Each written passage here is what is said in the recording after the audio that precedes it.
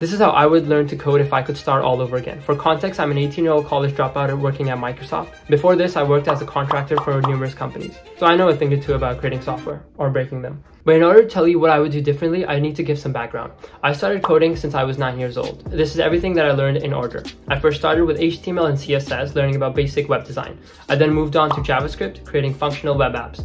And then I moved on to online courses in graphic designing. I did a lot of graphic designing work with Shaw Academy.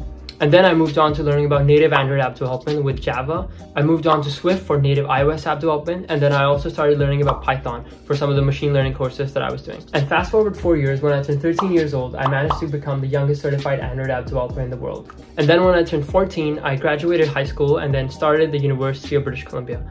This is where I learned Racket, which was pretty useless. But then at age 17, I managed to join Microsoft and then I learned C# there. Going back in time, these are the 5 things that I would do differently. Focus on breaking down problems and not just coding.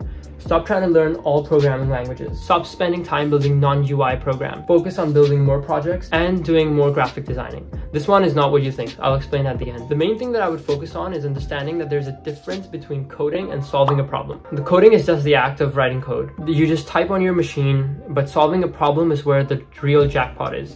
The ability to break down a problem into smaller chunks is what software engineers get paid for. Here's the roadmap that I would follow. I would first start with learning about programming fundamentals. I would do an online free course from Free Code Camp, Udacity, or Code Academy, and just get myself familiar with all the programming basics.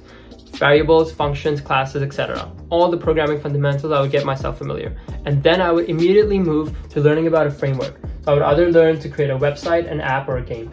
The frameworks that I recommend are React, Flutter, Unity, native Android or native iOS app development. But how do you decide what you start developing? Well, use your daily life as an inspiration. Do you play a lot of games?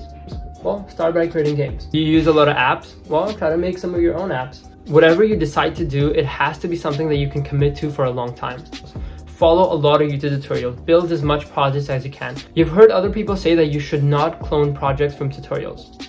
You should. This is where you learn the most. I realized I wasted a lot of time doing Code Academy style programming, which is ineffective. It's like a sandbox environment where it still has value, but the real juice is where you actually learn by doing or creating projects. There's a theoretical brute force way of learning coding, reading books, articles, doing lead code questions. Should you do that? No. My biggest tip would be to make a clone of a really complex program that you already use. This will train your brain to tackle a problem and break it down into smaller pieces. This is what separates the average programmers from the 1% of programmers. But what type of project should you build? Think about a problem that you face currently. For example, one of the problems that I had learning when I was learning to code was watching anime.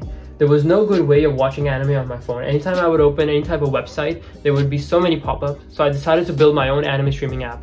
So I built one, a really famous one called My Anime. This app made me a lot of money. I'll share more details in another video, so make sure you guys subscribe. So I broke this down into 3 parts. First would be how do you actually create apps? So just learning the process of creating mobile apps. The second would be how the heck I would show animes on my app. And then third would be like, how do you actually stream an episode? Like when I click on an anime, like what happens? So all these problems, breaking them down further into smaller and smaller bits, I was able to commit to this project and finally build my own anime streaming app. So the main goal for you should be to find something that is a problem for you and solve it with a game, an app, or a website. We're trying to get into a sustainable habit of learning every single day.